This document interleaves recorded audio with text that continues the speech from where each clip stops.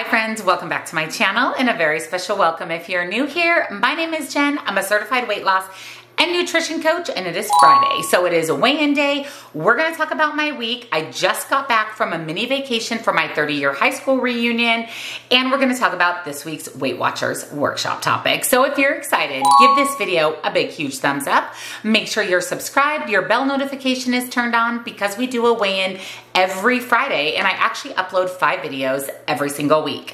Down in the description box, you will find nutrition coaching. Highly recommend those personalized macros and calories. That is what I follow to lose and maintain my 140-pound weight loss, as well as one-on-one coaching for questions, accountability, or to talk with me directly. Links and discounts to my favorite things, and come join our free supportive Facebook group. We would love to have you. So let's talk about my trip, my week, what's kind of been going on, this week's Weight Watchers workshop topic, and my weigh-in.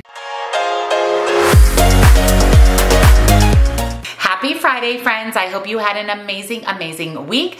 I had a very good week. I actually have a lot to share with you.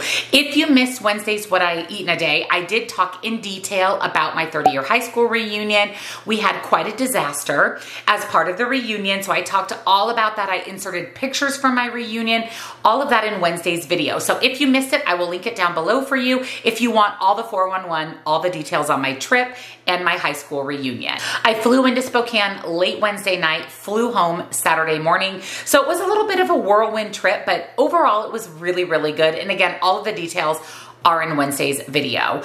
As always, when I travel, I do not track my food. I will say, however, that I didn't eat very much on my trip. I was so busy with my mom, so busy with my reunion, seeing friends and family. I mean, we did eat out most of our meals. Actually, did we eat out all of them? We did. We ate out all of our meals except for one breakfast. Other than that, we ate out. I did have my protein coffee every day, which really helped get in my protein. I did pack snacks, so I was able to have healthy snacks on my trip, healthy snacks at the airport and on the plane. But I certainly didn't eat as much as I even do day to day on my trip, just from being so busy and just so involved and just immersed into everything happening on my trip. So even though I didn't track, I still focused on protein, and I made sure that I ate enough, but I didn't eat in a surplus so that I didn't gain weight on my trip. Like I said, I came home on Saturday, so this is the first time that I'm officially weighing in post my trip. Now, I did step on the scale the day after I got home from my trip,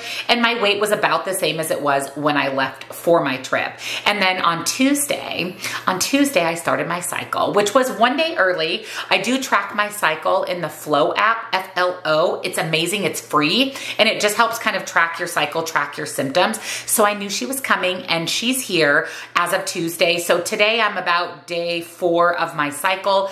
I was pretty miserable the first couple of days, just kind of not feeling my best, a little bit fatigued, a little crampy, just not feeling my best the first couple of days, but that's kind of started to dissipate now as I've moved more into my cycle.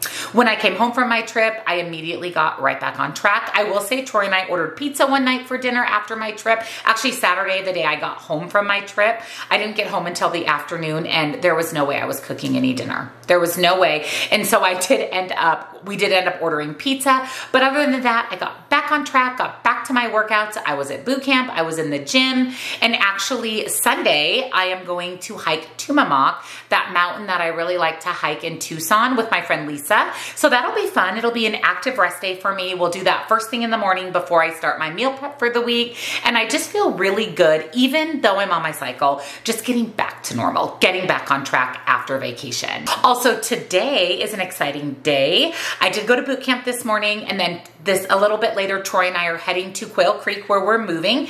If you don't know what I'm talking about, I did a huge life update video last Sunday. I will link that in the description box for you, but we're moving, and we're actually going to spend the entire day today in our community. We're getting a tour of all of the amenities. They're treating us to dinner at the restaurant on site. We get to play golf if we want, and then we get to the use of a villa and a golf cart for the day, where we can tool around the property on our own after our tour. We want to spend some time going through all the model homes just for ideas, because we do start the design process on Monday. I can't even believe that we go to design on Monday, and it's 4 full days, 9 to 5, Monday through Thursday, to go through all of the design process.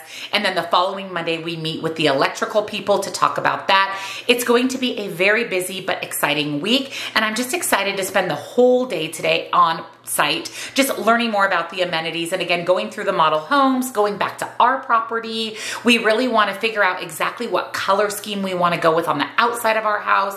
We want to spend some time, you know, going through the community, seeing what the finished homes look like with the color schemes. It's going to be a really fun day today and a really exciting week this next week. It's just been really good. It's been really, really good. Lola back here did go to chemo on Tuesday. She finished out the 4th dose of chemo in the 3rd round. So she goes through 4 rounds total.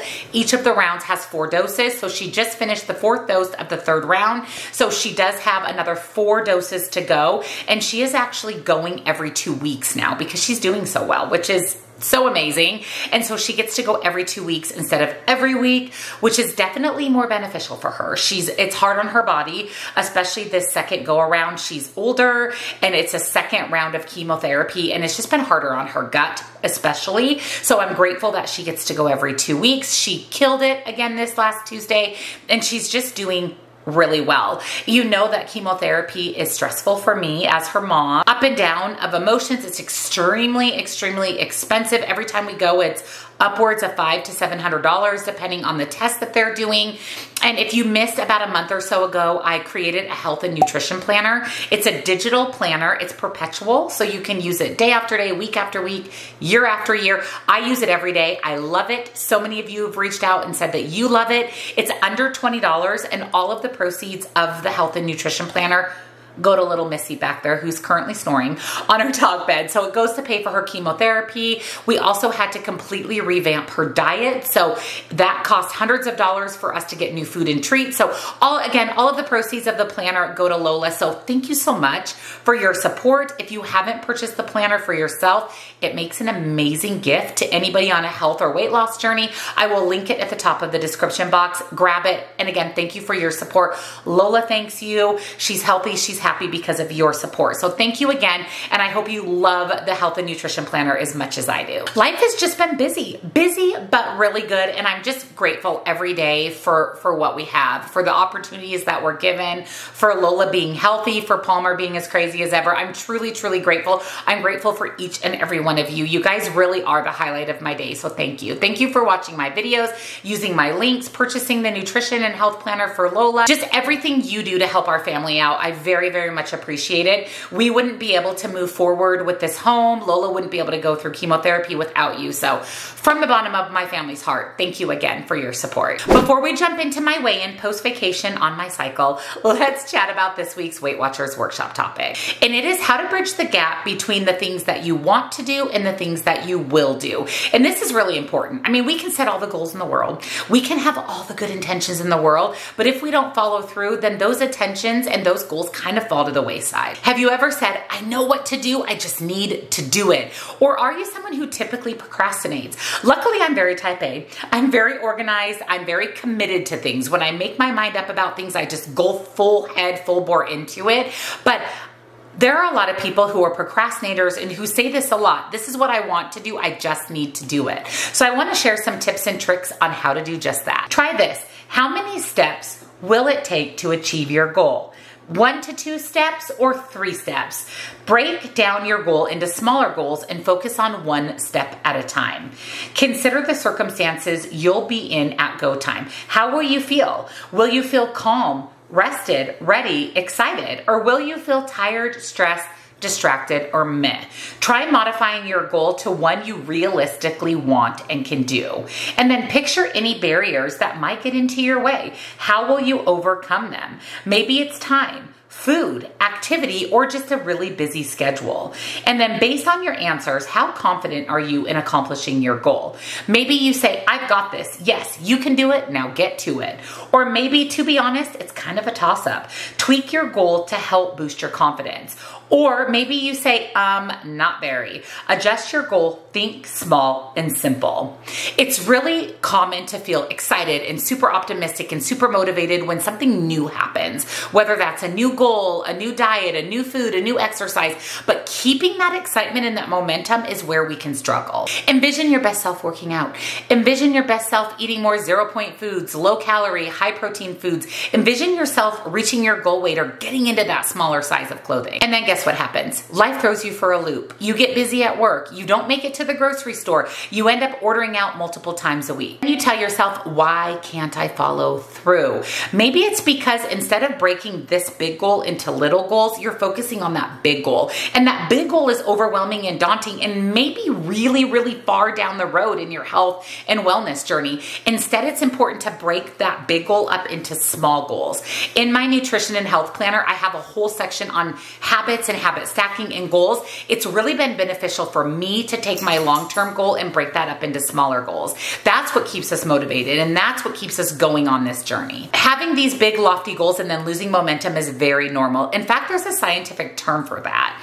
It is called intention action gap, the disconnect between what we want to do, our intentions, and what we actually do, our actions. You can bridge that gap by thinking through those goals from the jump, from the start. Again, breaking big goals into small goals. And guess what? As you reach each of those small goals, eventually you get to that big goal. Stack the deck in your favor. Make sure that you're setting yourself up for success, not failure. I really like this topic. I think it's really important because each and every one of us always sets out with these lofty goals, but we don't always follow through with those lofty goals. So I like that Weight Watchers broke it down into steps for us and then kind of defined what that action gap is and how to overcome it. I know I'm going to really focus on my small goals, using my health and nutrition planner, stacking my habits to reach my goals. I've done that since the jump on my weight loss journey, and it's really proven successful to me. So I really hope that this week's topic helps you reach your goals. Speaking of goals, let's talk about my weigh-in. So like I said, when I came home from my trip, my weight was about the same. I think it was 0.2 less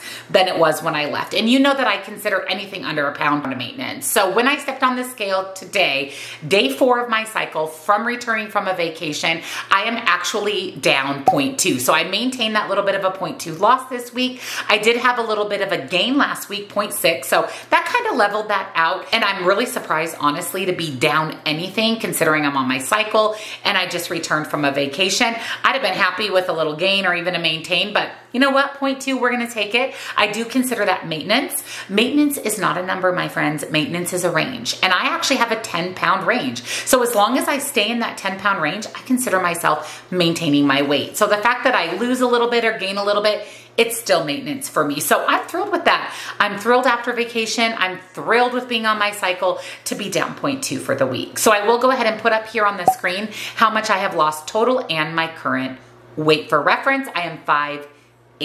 And now I want to hear from you guys. How was your week? How was your weigh-in? What are your little goals that you have that lead to your big goal? Let me know everything down below. And if you enjoyed another weigh-in, give it a big thumbs up. Subscribe, turn your bell on so you never miss a future weigh-in or any of the 5 videos that I upload every week. At the top of the description box, I will have the health and nutrition planner. Thank you again for your support, as well as those videos I talked about, nutrition coaching, links and discounts to my favorite things. And don't forget, come join our free Facebook group. We would love to have you. Happy Friday, friends. Happy weekend. And I will see you in tomorrow's grocery haul. Bye.